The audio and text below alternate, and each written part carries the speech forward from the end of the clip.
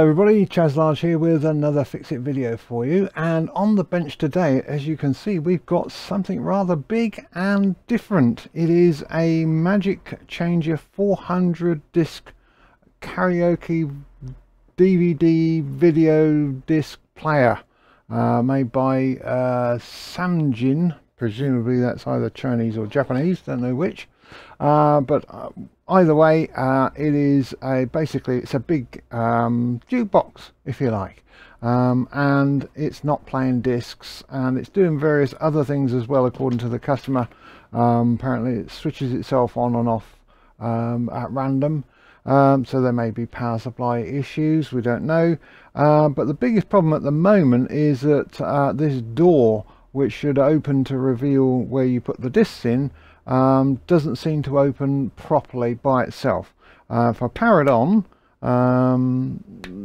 yeah, actually it is powered on because I can see the video. I've got the video on my monitor up there, and the display has gone blank, but it was powered on and it is showing a thing there. Now I've just pressed the power button on the remote, and the turntable has tried to start. If I press open and close, normally this display comes up with all kinds of things, but the display seems to have just disappeared. It was working. Let's do a power off reboot. Maybe that will bring it back to life.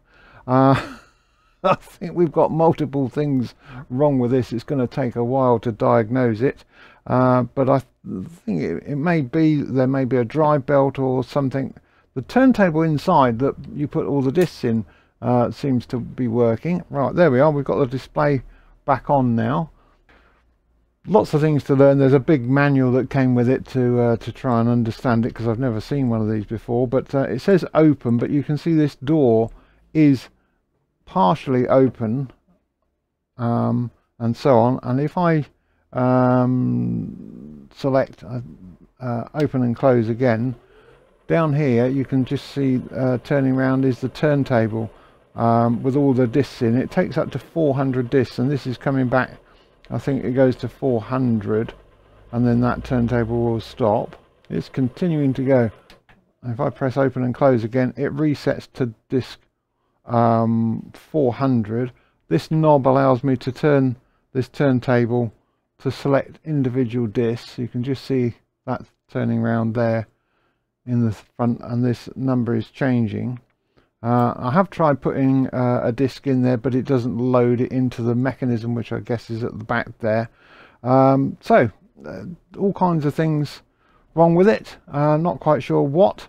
So I think the best thing we can do to start off with is have a look inside and see what's going on in there. So let's go into taking the lid off, which seems to be just 4 screws and one at the top at the back here.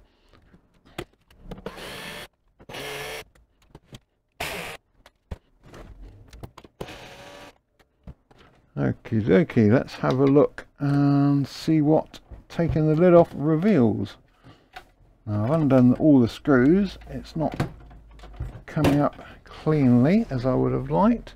Oh no, tell a lie, there's 2 more screws. I missed them. One screw was missing, and this one's been put in an awkward angle.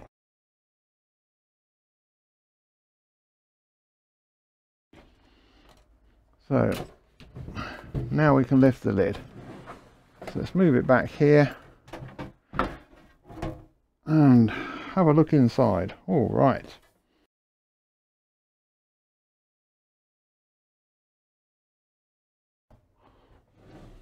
The actual CD player part is over here, and it looks like a fairly conventional CD player. I'm not sure if you can see in there, but I can certainly get the camera in there.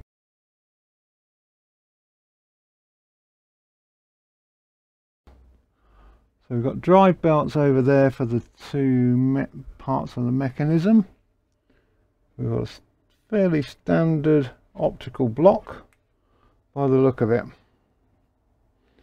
So that's the turntable with all the discs in. Now I wonder what drives this door. That door is driven by another belt around the other side of some kind.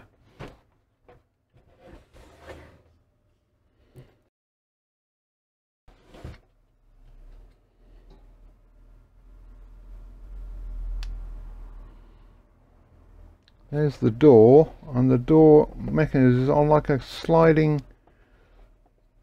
part here, which presumably that moves. Well, maybe not, maybe that's just it, maybe it's on an arm that turns underneath. I can't see it being turned by anything. Let's try pressing the open close.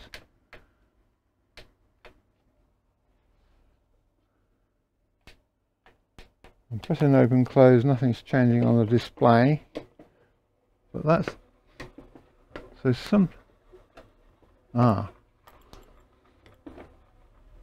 that mechanism over there is turning. Right, so we can see that in there, and there's a drive belt and like a cam mechanism there. And see, as I'm closing the door manually,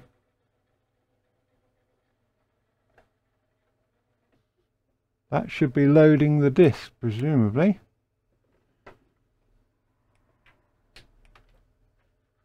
If I hold the door shut and press the open close, so that's the bit that actually pulls the... Oh, two little grips there which...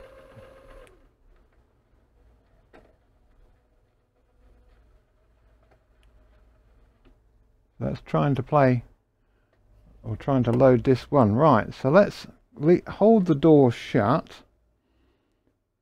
press open,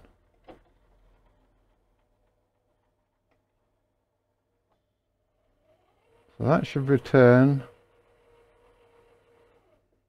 and the manual says that it should open that door at the front there manually, but it doesn't appear to be doing that. Let's just go back to disc 1 and get good old Gloria to go into disc 1.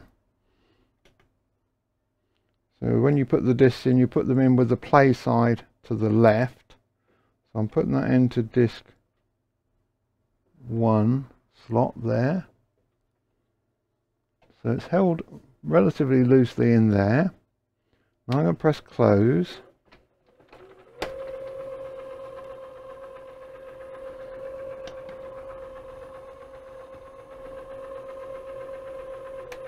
Oh, I've got held my finger on it. Please wait, it says on the display.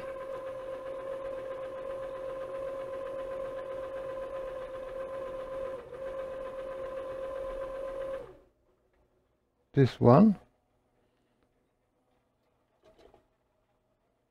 So it's loaded this one.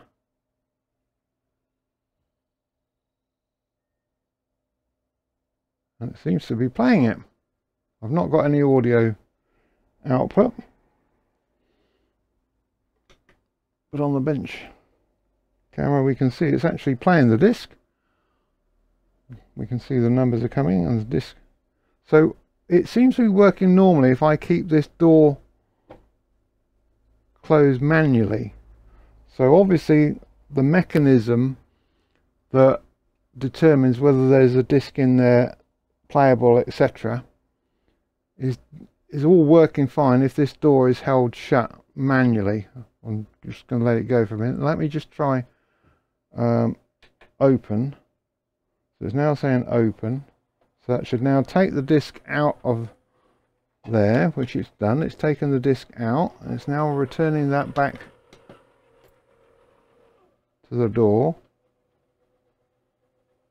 Now the mechanism is going through at the back here as though it's going to load another disc in, but it's not opened this door.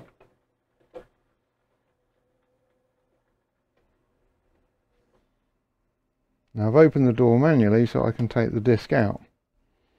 So I think what we appear to have is whatever drives this door is the bit that's not allowing it to move properly. The switch assembly or whatever it is that's governing that seems to be okay. So it looks to me as though what I've got to do is basically dismantle it to see how far it goes. I think what I'm going to do is stop there for a minute and see if I can find a service manual for this with disassembly instructions, because as you can see there's a lot of stuff involved in getting down there, and it may be something simple, but getting to it may be the difficult part. So I'll be back after I've done a search for a manual. Right, well, I've done a search for a service manual for this beastie and cannot find one. I have, however, found there's a company in America called ACESONIC which sell a branded version of this machine. The only other references I can find to this machine are sales sites in China, so not a lot of helpful information. I suspect that the main problem with this may well be that the mechanism at the bottom that closes and closes the door, I think that is probably jammed, possibly dust and dirt. With the door being opened and closed on and off, it's going to be sucking in dust and dirt. It looks fairly clean, but I think that's probably where the problem lies. So I'm going to tentatively dismantle it and see if I can see that information. It looks like it's going to be quite a complex one. Thankfully all the connectors seem to be of a type where they are you're not going to get that plug to go into that socket and so on. So it should be fairly easy to unplug all the plugs, remove that circuit board off the top, gain access through by taking off these metal brackets, taking off the front cover, etc. There seems to be, whether it's been serviced or what, I don't know, but there's bits of foam on the front here that look like they were possibly sealed or something, and then they've been removed. They're not in the front cover there, so I guess at some stage somebody's had this apart, maybe to try and fix this problem, couldn't fix it, put it back together, give it back to the customer. So I'm probably the second, maybe third or fourth person to have a go at it. Or it may just have been, you know, like that from the factory. I don't know. Anyway, I'm going to go ahead with trying to dismantle it. So I shall probably whiz through bits and pieces of this. I'll keep the camera overhead so you can see what's going on.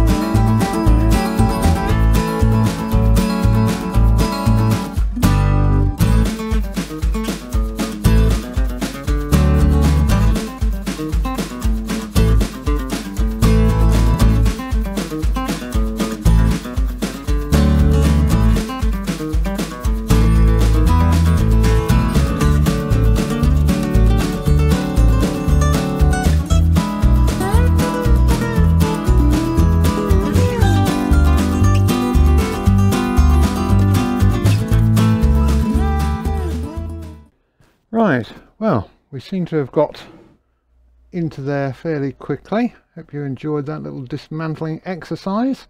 So now we've got to see if there's something about the mechanism that we can see with the door. Let's turn it on its back. So we've got the door that moves around there. Ah, it engages with something in there.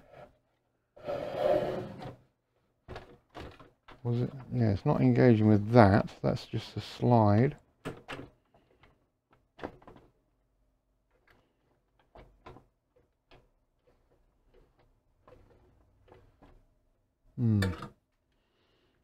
Difficult to know. So maybe that top can be released. This seems like a center pin, center screw. So let's try removing that center screw. It's actually quite loose. I wonder if it's just that. It's loose. If I tighten it up, it's now more rigid.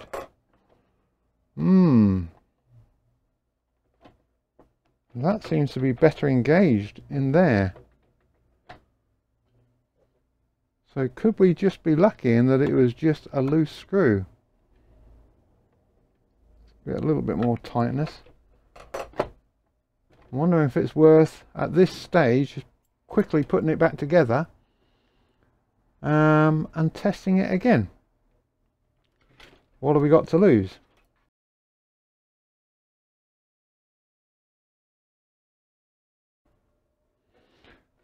Right, having stripped it all down again and done a little bit of looking at things, we'll take this central screw back out again, the one that was loose before, and just hold it with a decent magnet. There we go.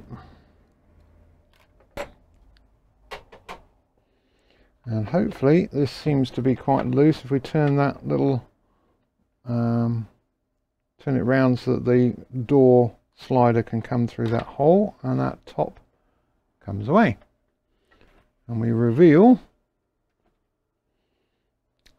the actual turntable. Now that doesn't appear to be fixed to anything, so hopefully, yeah, that's going to be lifting out as well. Wonderful. So we're getting somewhere. Now, here's the mechanism for, presumably for turning, that's the mechanism for the door. Now, could it just simply be that this drive belt here is very, very slack? And that's probably why the door isn't opening and closing properly. Doesn't seem to have any problem with lubrication. Not quite sure what this mechanism does, but it doesn't. So that belt certainly seems to be quite slack, but then the others are a bit slack as well. I wonder if it's worth seeing if we can drive that motor manually.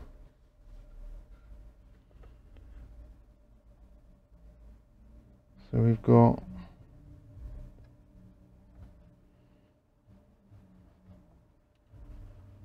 I think it could well just be just a slippy drive belt, but it seems to be very stiff. Ooh.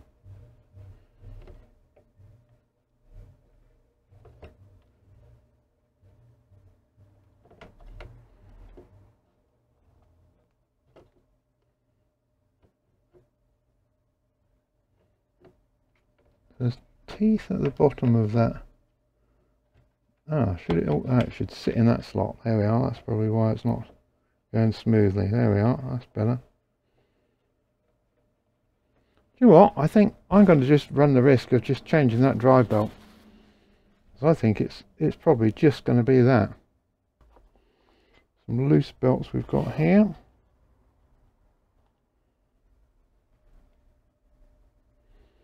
Right, so that's the original.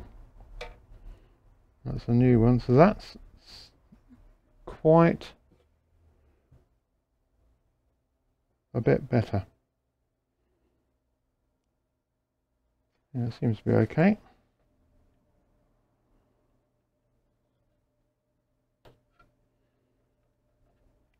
Right, let's give that a whirl. Right, we are now reassembled. Hopefully changing that drive belt has solved the door problem. So I'm going to change to the wide cam to show this. First time power on.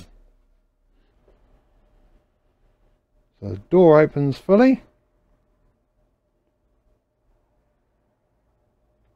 It says it's open. Let's close. The door closes. Oh!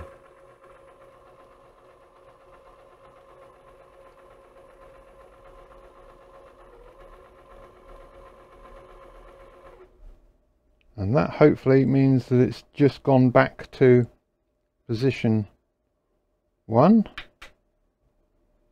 Right, power didn't bring it on. Power from the remote didn't bring it on. Let's go open. Okay, power on. Open.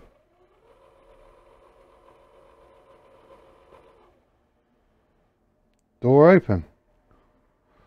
Oh, it's beginning to look good. Where's Gloria? Come on, Gloria, give us a song. I suppose I ought to connect up my amplifier. So that's in DIS 355, so that's not the right, that says DIS 358. So let's turn this to DIS 1. 398, 399, 400, 1. Right, now there's a button there that says temp disk. Let's try that. And go play. Nope. Let's go close.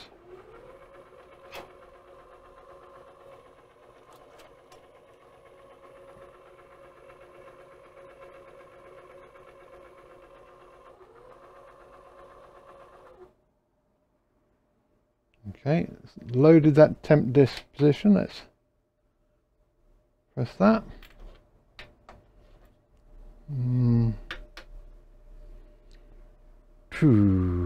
Okay, disk eject. Open.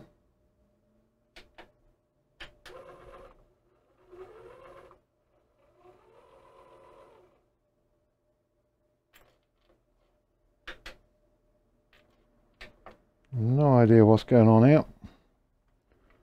The disc is ready to play, so let's just open again.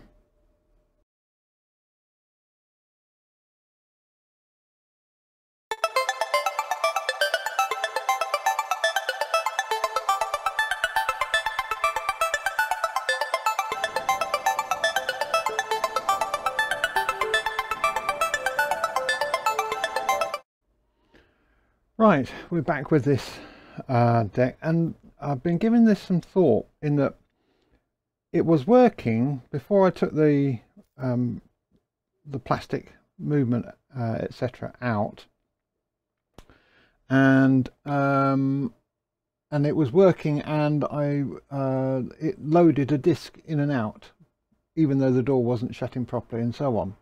Having fixed that, it's now taking the disc in, but it's no longer loading the disc into the player, and it's just got me wondering, you know, something else. And it's also doing this weird thing where it's shutting down to sort of like a blank screen, and the screen goes off, it doesn't power on, power off. So I thought, hang on a minute, one of the reports from the customer was that it would switch itself on and off at random times, and really what I probably should have done first off before I'd done anything else was to check the power supplies. So let's have a look at this power supply. Right, so I switched on my multimeter that I can put on screen so you can see exactly what I'm going to be checking. On the power supply, etc., is here in this part of the unit. Let's just plug it in and power it up, and it will probably do its thing where it trundles round, the lights come on, and it's all right.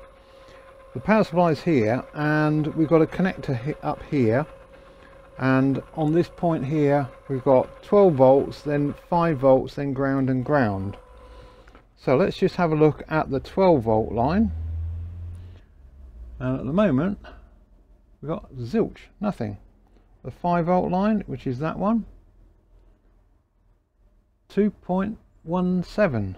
now that don't sound right. That doesn't sound right at all. Now there's a 9 volt plus and minus 9 volts down here. Let's see at that one. That's minus 9 volt, that's okay. And that's plus 8.99 volts. So it would mean that the grounding is right, so I was happy with that. So we've obviously got a problem with the 12 volt line.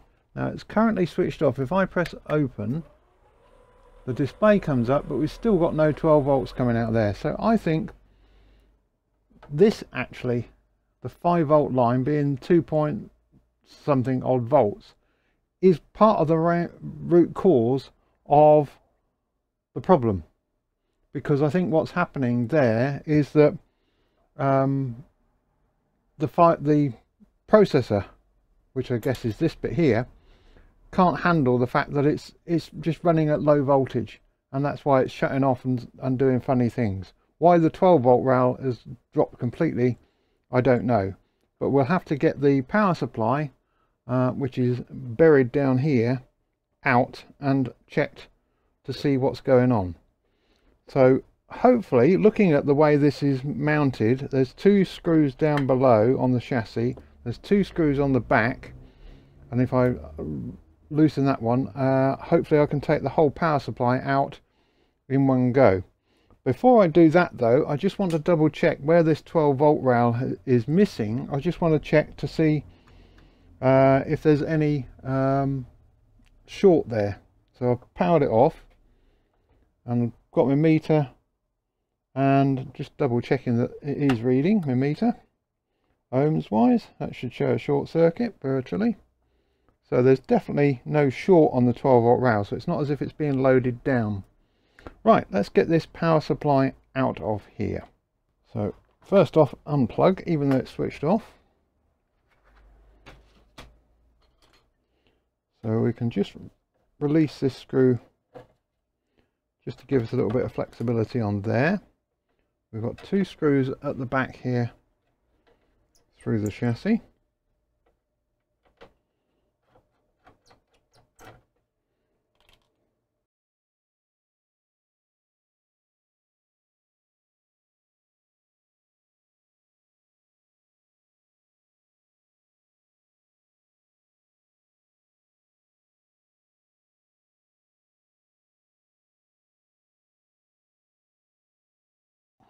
So let's get this other screw here out. Right, power supply is clear. Let's unplug it from this board.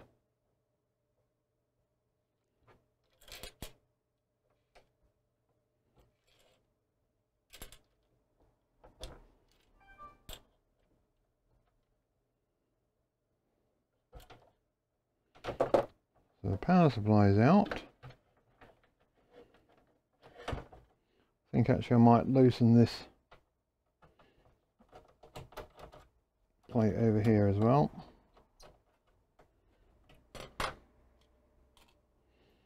Gives us that little bit more flexibility, hopefully. No, okay. Let's take this out completely out of the way.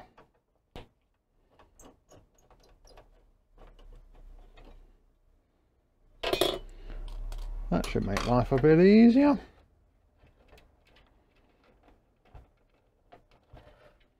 We've just got the mains cables coming through there. Now I can unplug that switch and then hopefully just press these clips down here. There we are. Wiggle the heat shrink that we put around it, and then put that back over there and plug that back in there. So we should be able to now work on it. Let's get this deck out of the way. Okay, well, with no circuit diagram, we're going to have to make some guesses. Looks like it's a fairly well insulated hot side cold side division across there, so that's a plus. There's a bit of a scorch mark there on that. Looks like that diode, in fact, there looks like it's got warm. Can we see any capacitors that are now that capacitor looks a little bit grubby, but that capacitor there looks like it's definitely got a bit of a bulge to it. So I'm pretty much guessing that that capacitor is probably on its way out. Okay, so let's get the meter on again. Right, we've got the test meter on and working. Let's just make sure it's, yep, it's picking something up. So let's have a check first of that capacitor. Just make sure that it's not dead short. So it looks like it's across those two. Let's just see if there's any volts across it to start with. No volts. Go to ohms.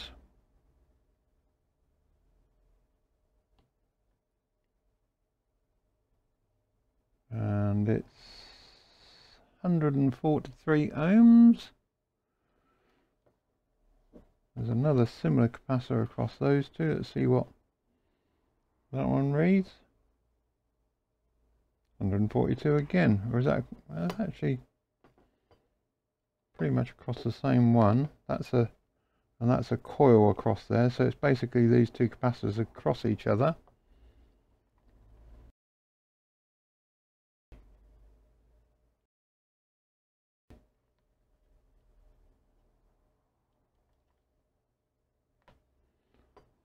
So the 12 volts is that one. That's the way it was in. So that's 12 volts, 5 volts, and 2 lots of ground. So 12 volts, 5 volts, and that, and there are both ground. Well, that's definitely ground. Let's just make sure those two grounds are connected. I think they should be. Yep. Okay, 12 volts, 5 volts, and those two 0.3 of an ohm. Right, so as we suspect, this capacitor here is beginning to bulge just slightly at the top. Could it be that it's losing its capacitance? Let's just double check where that diode was. I don't think that diode's on the 12 volt rail, but let's just double check that the diode hasn't gone short or anything.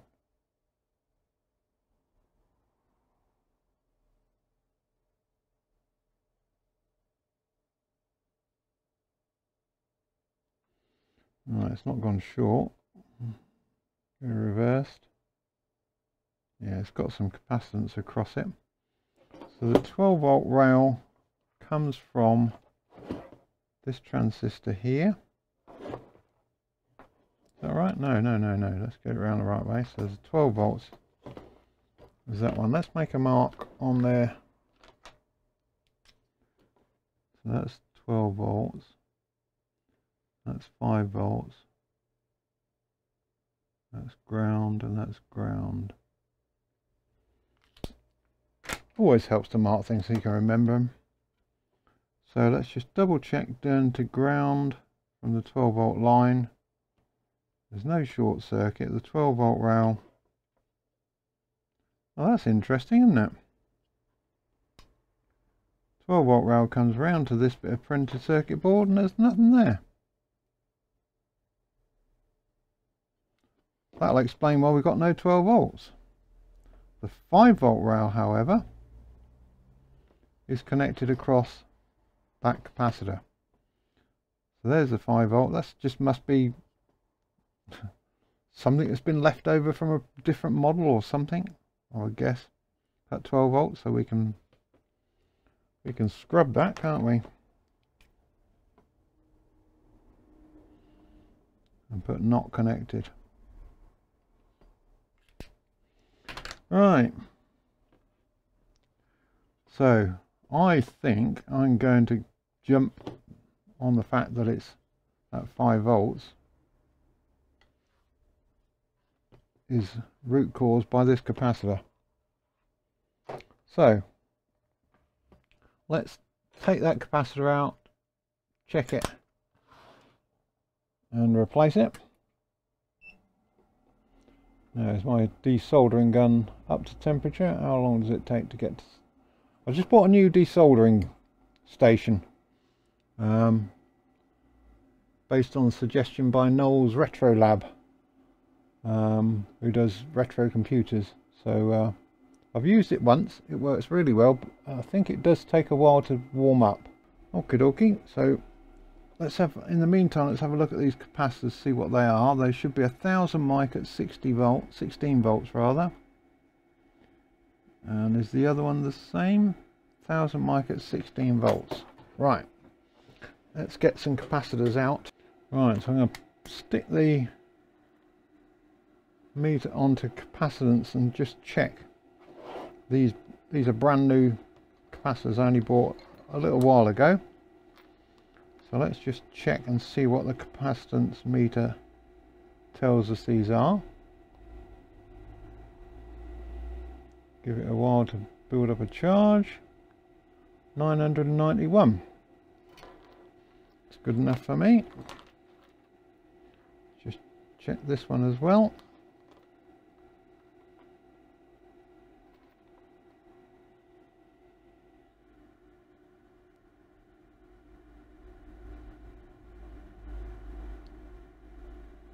$959. That's close enough to 1000 mic. Okay, let's get these beasties out of here. Now the thing is with taking capacitors out is that it does leave you with a problem that taking them out can actually fix them. So let's try and do this as quick as we can.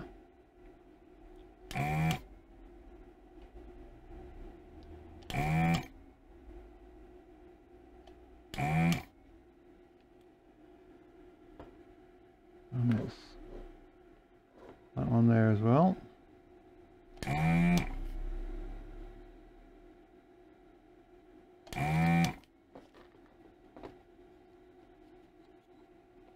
Okay, so they're both loose. Let's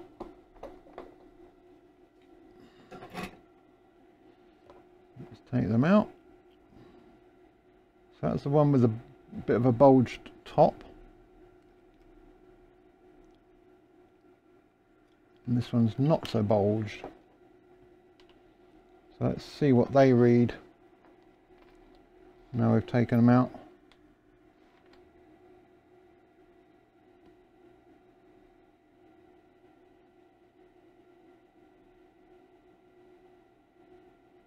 Oh, 101 going down.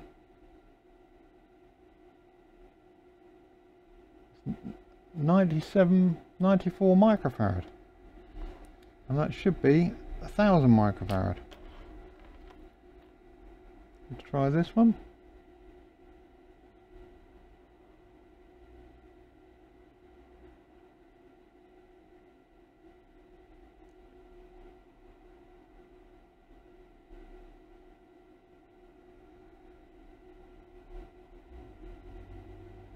That one don't read a... I read something. Just make sure I've got a good connection.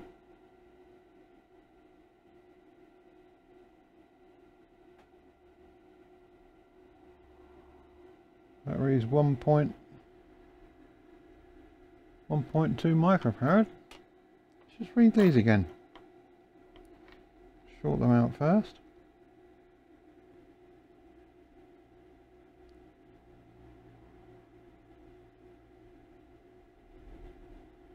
Yeah, definitely 990. So I think those two are definitely for the chop. Right, so on the board, lines on there is the negative side of things. In fact, actually you can see on the board there is what looks like leakage. Capacitance leakage.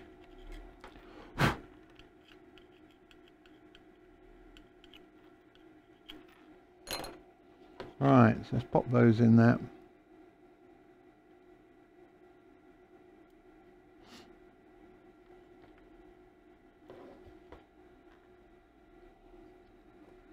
That one in there. And there's a little bit of leakage mark on there as well.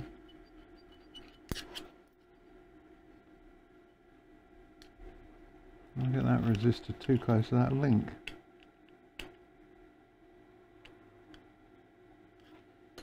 So, positive.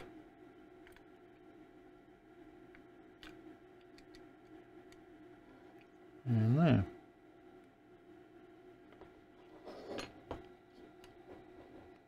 Okay. Let's solder them in.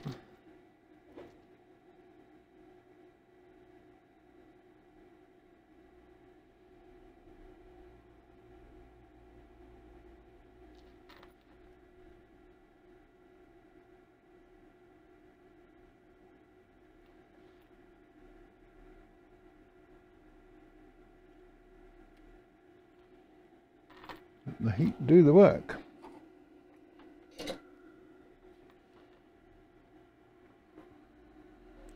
Quite nice.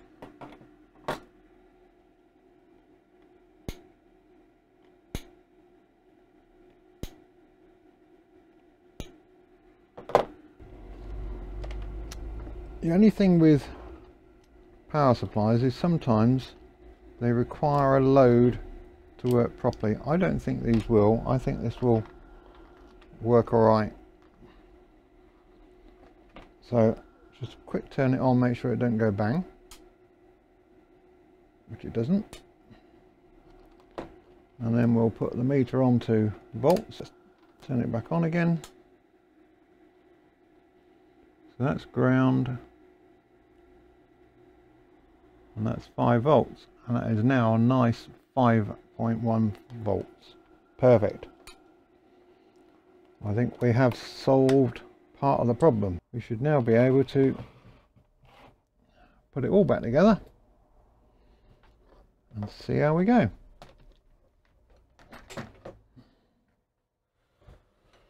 Okie dokie. Let us now try. Again, make sure that's nothing shorting out. Let's plug that into the board. Plug it in, switch it on.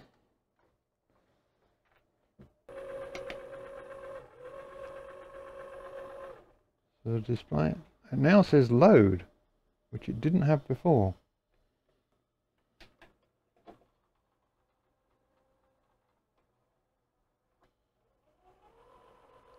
That was definitely the drive is opening.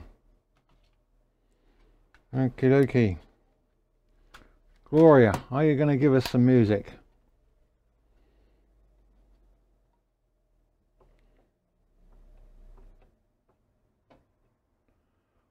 Okay, let's have some sound connectivity on the back.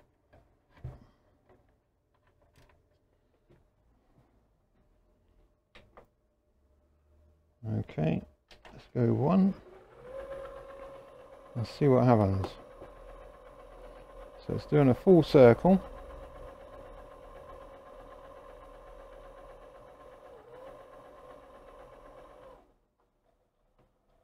Let's now grab the disc.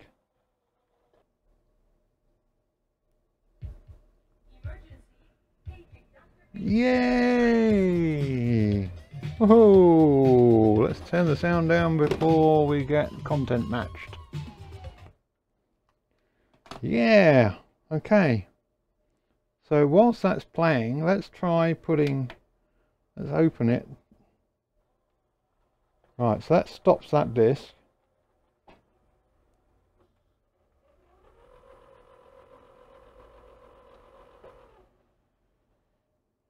Okay, so that was in disc 1, and disc 1 is aligned correctly. Let's try another disc, YouTube music. That's good. Turn the monitor on. Let's see what the monitor gives us in terms of video output. So we've got that. So we should be able to now turn this to another disc. So let's go disc 10, which we've done. It's moved it along to there.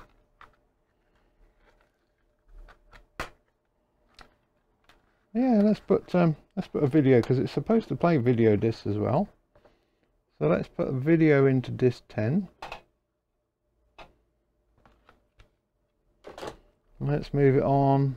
Whoop, say disc 20, which is there. Let's put that one in there.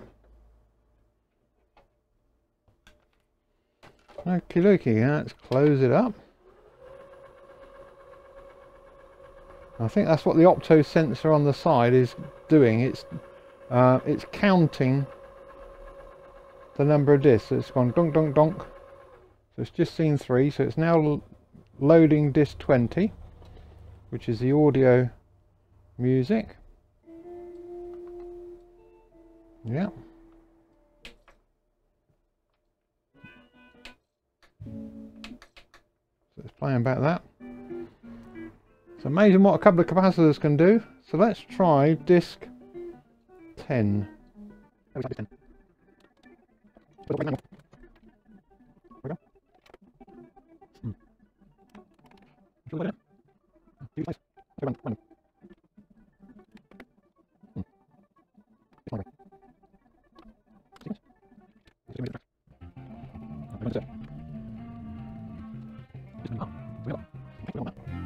This number. Let's go 10 and enter. So we do it by remote control.